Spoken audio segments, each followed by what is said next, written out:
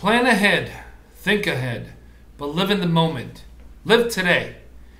Don't allow today to pass you by, to be wasted because you're looking and daydreaming about a week from now or 5 years from now.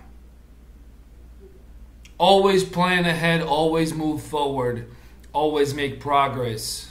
I always talk about trying to plan 3 to 5 years out and put a strategy in place, but it is actually the most important component of reaching that success in the end is how you treat every single day, in and out, right? Focus on today, make progress, do the right things, and then do it again tomorrow, and the next day, and that 3 years or 5 years from now, or a week from now, will come.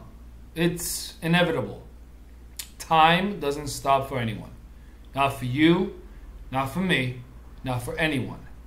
So make sure you live in the moment.